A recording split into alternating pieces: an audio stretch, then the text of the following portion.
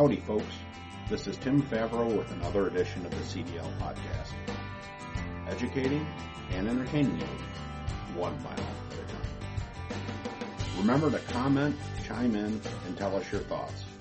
This podcast is one man's opinion, not a lecture or sermon. Also, please help spread the word about our show, and thank you for listening. Today's episode is about audiobooks. I have a lot of good information here in the show notes for you, so when it's safe and legal to do so, that means when you're stopped and not actually driving, please take a look at the show notes and you can get all of the details on where to get the apps and websites for the information I'm going to talk about. A lot of us, including myself, get a lot of information from audible.com. And that's okay if you have a membership and you don't mind spending money for quality content each week. However, this week's episode is going to cover where you can get content for you to enjoy for free. The next time you have some time off, if you don't already have it, I highly encourage you to go get yourself a library card in your hometown. Once you've set yourself up with your library card, you can wind up connecting online to a website called overdrive.com. Overdrive.com is the website that connects your library card to the World Wide Web. So everything that's available at your library, you can most likely get digitally. This will save you both time and money for when you're on your resets or home for a vacation to actually go down to the library and have to look up things that you want to listen for your next trip out. You can do all of that online, and there is a great app to do that with. The app is called Libby, and I will have more information for that in the show notes. What Libby allows you to do is it connects your library card with Overdrive and lets you get free ebooks, audiobooks, magazines from your library, for your phone, for your tablet, for whatever you're using to consume your digital content. It's easy to get started with, and all you really need to do to start with is have a smartphone or a tablet, library card, and that's pretty much it.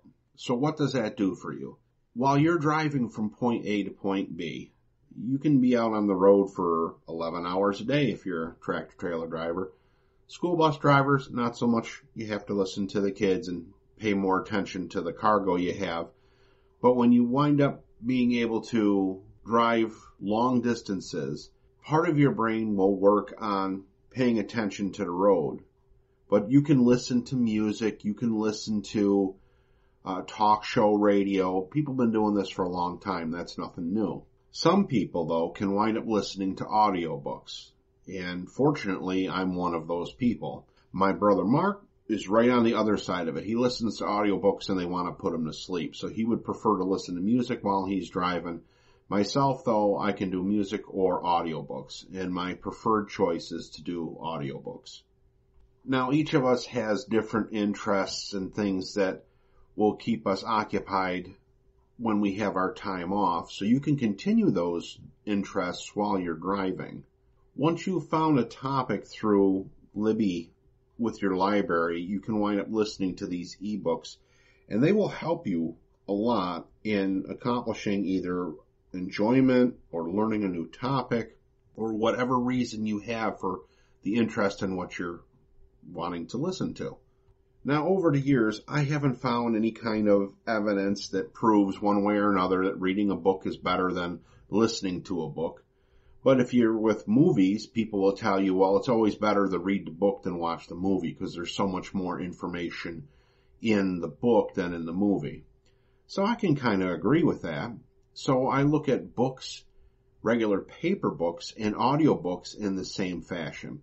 If you found a topic that you're interested in, you can read the book, and you can also listen to the audiobook. I think both formats are very complementary to each other in the fact that you will learn more if you read the book and actually listen to the audiobook. If you're one of those people that doesn't want to read books, that's fine too. That's why we have this episode today, so you can just listen to the audiobook version. I just want you to be aware that what I've learned over the years is that if you read the book and listen to the audiobook, it reinforces and gives you the ability to have a better retention of what information you're looking for if you're trying to learn something. If you're not trying to learn something and just enjoy yourself, then just listen to the audiobook and enjoy it. While we're driving, obviously we can't read. I am not encouraging that any way whatsoever. So to me, audiobooks are much more convenient.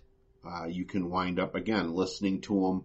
If they're tied in through your Bluetooth, like I had on my truck, I can pause the audiobook right while I'm driving down the road. I have the controls right on my steering wheel. I can pause the book. I can wind up continuing it as I go on. So there's no distractions from it. I can keep my eyes on the road. I don't have to look away from doing anything. So I find the audiobooks are extremely convenient for me that way. I also think that I also learn faster by listening to audiobooks. If I want to learn about a new topic at hand, let's say I'm working on the latest version of a computer and I want to learn some more information for the software that's on it, I can listen to 2 or 3 different audiobooks on that and get 2 or 3 different viewpoints. And between all 3, take a little bit of this and a little bit of that and get a better understanding of what's going on. I also feel that doing it this way while I'm driving my 70 hours a week, it gives me the chance to save time. Since I'm already driving and doing something, I'm multitasking in a way that allows me to learn something, enjoy what I'm learning, enjoy the trip more, not have to worry about getting bored or think about things that are going to stress me out. I can just work on what I'm interested in at my pace and learn as I want to go and enjoy myself. Just like some people like listening to good music to lift their spirits, to put them in a better mood, I find audiobooks are the same way. There's some book series that I've been listening to that are on their 12th, 14th book in the series, and every time a new book comes out, I can't wait to hear it.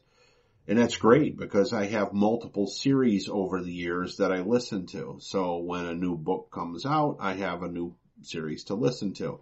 So it's always given me new content that I can really enjoy.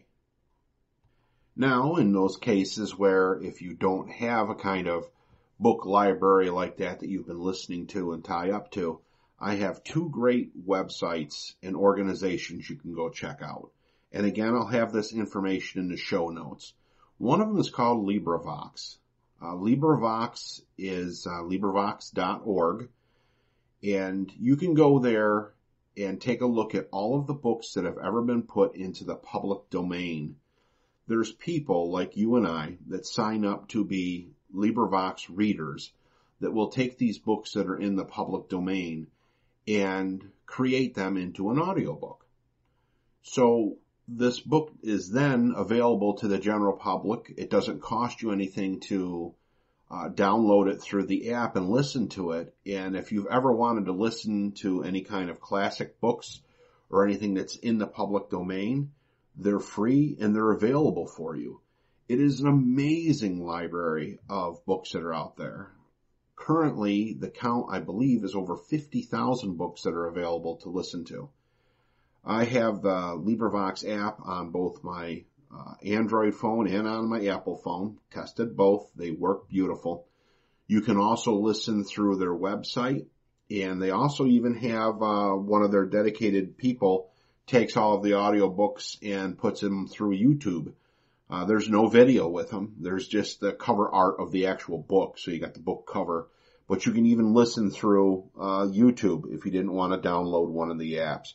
It's amazing. It's something that I wish I would have found a long time ago. And the best thing about it, it's free. When I get a book, like I was talking about in one of my series, I have an Audible account, and it costs me $15 a month, I believe, for Audible to do this. Then I get 1 credit a month through Audible. So each book I get through Audible is pretty much $15. It's rather expensive when you think about it. And to be able to get that kind of content, not the same content, but similar content like that through LibriVox for free. It's something you just might want to look into. Which then brings me to the second website project that I found that is really good on this. It's called the Gutenberg Project. And again, the link for it is in the show notes. There's an Apple app and an Android app.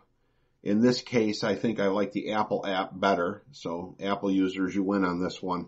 It just seems to be a better interface. But there's a ton of apps for Google and for everything on the Android side. So maybe there's one that somebody else will like better than I did. The Gutenberg Project has hundreds of thousands of books available to it. And these are in an ebook format, which means you have to read it. That's great for those when you're not driving. This episode is focused on the audiobooks, so I first didn't give the Gutenberg Project any real attention. Well, that was until I found out that a lot of the books they also have are in audio format as well. So you can look it up as an actual ebook or a Kindle similar book and then see if there's an actual Audible version of it for you. In a lot of cases there is, which again gives you another free resource to be able to listen to books. This is a great way to save yourself a lot of money. I know a lot of you drivers out there are on a limited budget, and anytime you can wind up saving yourself a little bit of money here and there is something that's quite appealing to you. It's very appealing to me. So I just wanted to share that with you so you know that the Gutenberg Project is another valuable resource for you. Now, circling back to the one I talked about first, which was the Overdrive app. Using overdrive.com with the Libby app is by far what I use the most. I consume several audiobooks a week sometimes. I'm looking at 4 to 6 audiobooks a month is what the minimum I do. I don't consider myself normal by any means on that. Maybe you consume less. Maybe you consume more. I don't know. Really, if you're looking for current content that's coming out today that you can get through your public library for free, get yourself your library card, sign up on overdrive.com, and get the Libby app. I think that once you've done that and start to use it and realize just how wonderful the information that's there you can have, you will be very thankful for that. And with that, I want to say thank you for tuning in to another edition of the CDL Podcast. To learn more, connect with our community, and get free resources to build your career, please go to thecdlpodcast.com.